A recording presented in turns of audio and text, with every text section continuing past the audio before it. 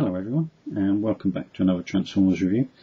As you can see, I've jumped from the last review being in G1 right up to modern times with Dark of the Moon, and this particular figure is Specialist Ratchet. I picked this up a couple of weeks ago actually, when I was away with my fiance. We went into a TK Maxx and they had this guy up for $7.99, which is about half price, so I thought I'd pick him up. I haven't actually got any other Ratchets of this sort of size scale, so I thought this is quite a nice little one. It is a mechtech one, and I'll show you this little mechtech gun.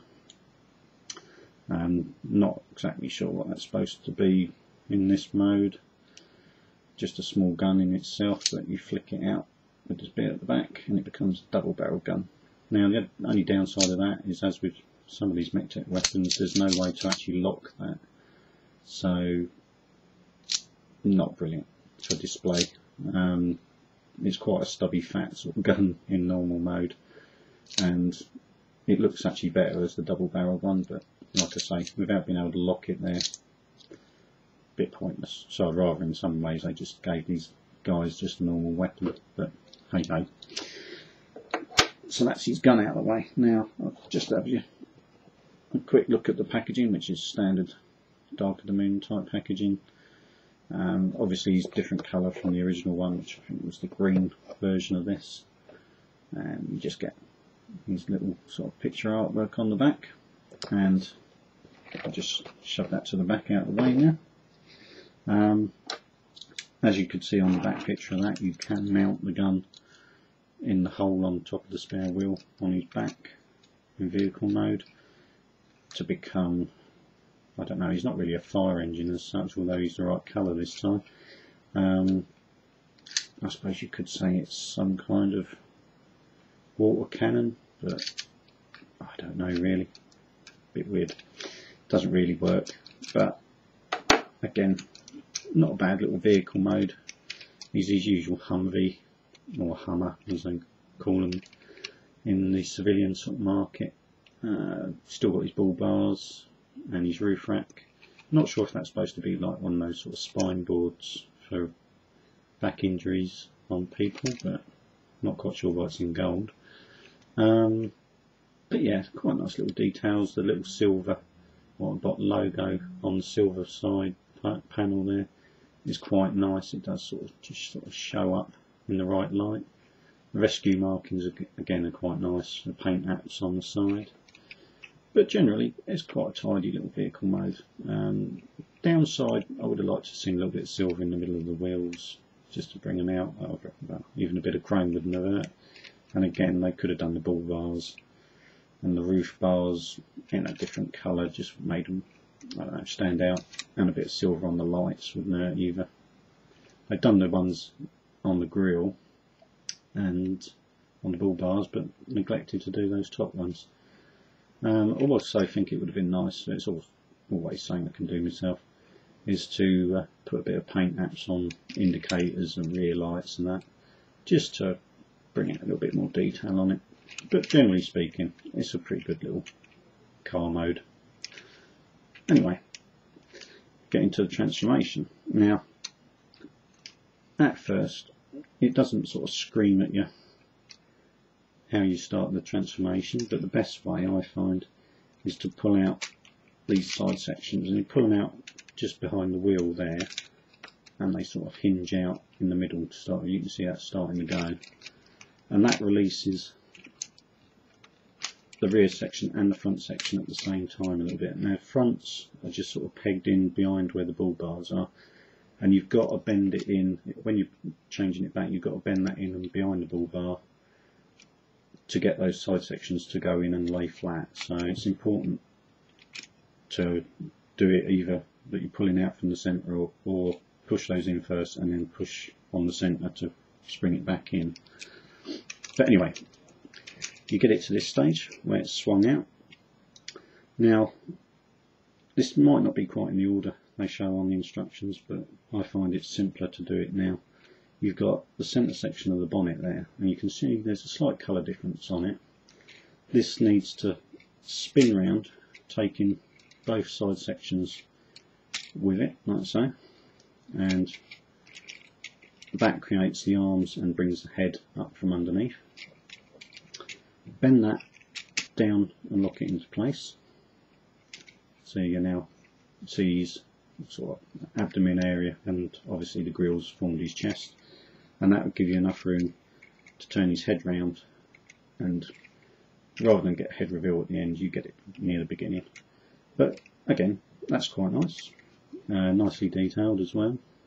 Some good paint apps on that. The fact that with the amount of detail and just picking out the right parts, they've done that quite well. Doesn't have light piping, although he looks like he has, with a sort of semi-clear rear section on the head. It doesn't really show any light through, but again, not too bad anyway. Now getting back to his arms, all you really need to do now is take this silver section and hinge it down and round, and that's formed his lower arm, and then take the front section of the wheel and just bend it round and back to the shoulder like so, and that is his arms done. So it's quite a nice simple little transformation for the arms. Just quickly do the other side, and that's both of his arms done. And then for his rear section of the vehicle and obviously his legs, you need to release this centre section. Now you want to get hold of the bottom in the middle and just sort of push up on it, and then take these side sections down and back out of the way like so. Then this allows this whole rear section to concertina up, and the bottom part in the middle there does hinge down and sort of clamps it all together in place like so. And that, although it's a bit kibbly, it sort of, at least it sort of holds itself all together there on his back. Now doing this rear section panel, you need to get hold of the front part there, and you see a hinge in the middle. Flip it round like so, and then that just allows the whole rear section from the roof over to fold round, and then, which is obviously his foot at the end, just needs to be spun round, and that forms his leg. Again, it's quite a neat and simple transformation.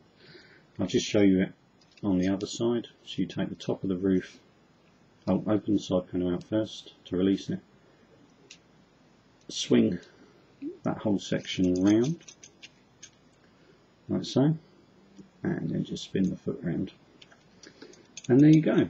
You end up with specialist Ratchet. You just need to fiddle around with the position of the feet and where to finish his hips too, and that's the figure done. Not a bad figure at all. Reasonable articulation as you get on modern Transformers. Good elbow, head can turn, shoulder articulation with ball joints. You get knee, hip and foot articulation, so quite a poseable figure. He can of course hold his gun with the same peg, and of course you can do the mechtech. Oh, it doesn't pop out of his hand first. I have to find it on the floor. Pop the weapon in. No, it doesn't like staying in. Okay, it's going to be one of those sort of figures. I'll have to put him down and do it on the table. No, it really doesn't want to stay in there while you do it. There you go. So that's the mechtech weapon working in his hand. As I say, it's not really their greatest feature anyway, so not the end of the world that it doesn't work that great. But as I say, the figure itself is quite nicely detailed with some reasonable sort of bits of robot detailing inside on the legs. And oh, one last little tiny bit, and I did forget, actually you just got to pop this little black piece up as well, just under the grille, and that locks the chest all in nice and tidy and stops it moving. But yeah, quite a nice little tidy figure. Some nice detailing on the arms as well, almost like the bull bar effect forming his forearm on the inside. But like I say, just a couple of little extra paint apps would have just been nice. Silver in the wheels again. Yeah, a little bit more colour maybe on his legs on the inside, and on say some of the panelling, because if you do notice on some of the panelling where they switch it around, you've got almost like a dummy moulded in shock absorber. A little bit of paint on that would have been quite nice, just to bring out some of the detailing. But again, that's something if you're into your customising, or you just want to have a fiddle around with some of these figures, it's something you can always add on yourself, I suppose. But yeah, not a bad little deluxe figure. I'd recommend picking it up if you see one going cheap. I wouldn't pay the sort of £15 that it would be originally. I don't think, to be honest, most of the deluxes warrant that sort of money. I would say a bit more around the £10 mark, but like I say, if you can pick one up as I have on sale, yeah, give it a go. Anyway, hope you've enjoyed this little review of a modern Dark of the Moon figure. Please feel free to comment and subscribe, and I shall see you again for another Transformers review. Thanks for watching.